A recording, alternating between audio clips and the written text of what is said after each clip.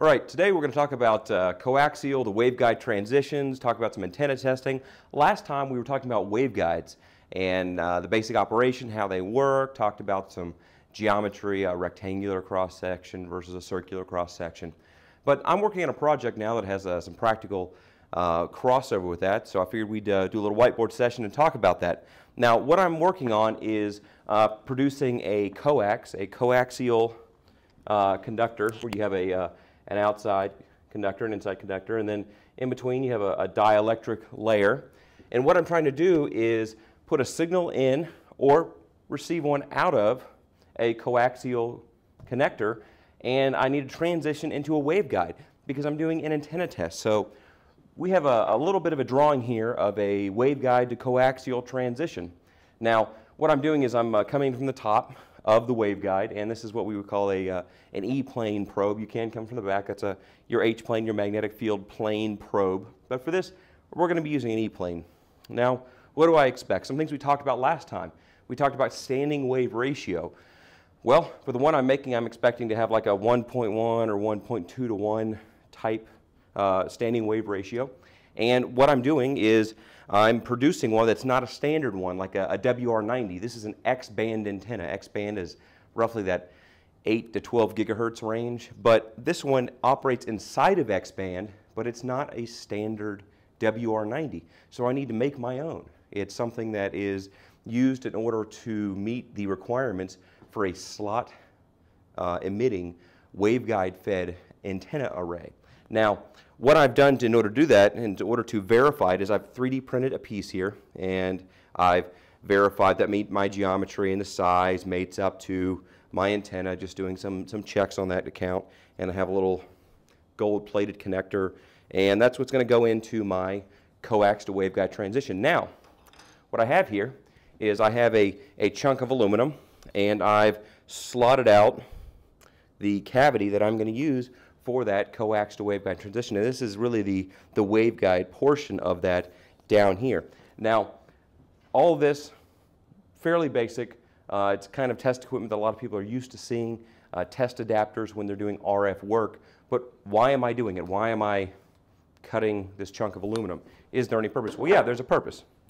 What I want to do is I want to set up an antenna test to test the pattern, the gain, the directivity, really get an idea of what that beam angle looks like for my antenna. Now, what I have here is I have this slotted antenna, and this is a 10 by 10 element waveguide fed slotted array antenna.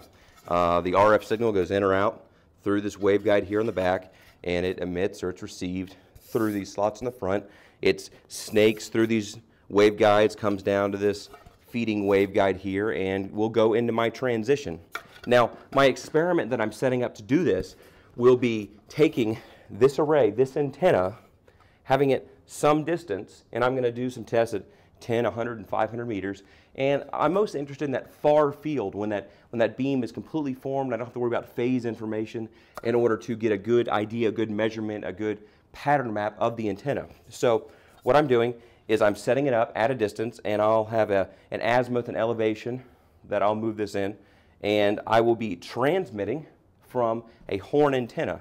Now, a horn antenna, standard gain horn, is what I'm using. So this will be my far side, this will be my near side, and this will move as such. So I'm going to move in my theta and in my phi direction, and I will map that out. Now, in order to automate that, I'm going to use a gimbal that has the ability to move so many tenths of a degree per interval, so that I won't have to worry about, okay, well, setting it up and moving it around. All that will be automated. I'll do all the data collection in an automated way. But this is just a practical thing that needs to be done in order to determine, well, what shape, what is it that this antenna is doing? Because when we measure antennas, we're often concerned with, well, how do we quantify that? When we think about a standard antenna, you know, just a dipole that goes up, we kind of have this donut shape that moves in 3 space is how it'll look. So that's our what we think of like an isotropic radiator. We think of it a radiator or a receiver whose pattern is equal in 3 space. That's what we're measuring it relative to. So you'll see this, this unit called dBi that's relating to the isotropic antenna. So what we're doing here is we're going to set up in order to determine whether or not my math is right and do the verification of my design and look at the azimuth and the elevation of the antenna.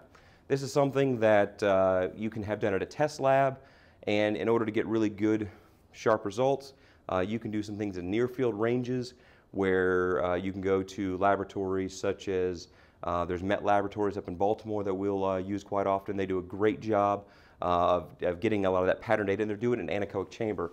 But just to do a verification of our work and our math and our, not just that, but there's the manufacturing problem that goes along with building an antenna. That's what we're doing here.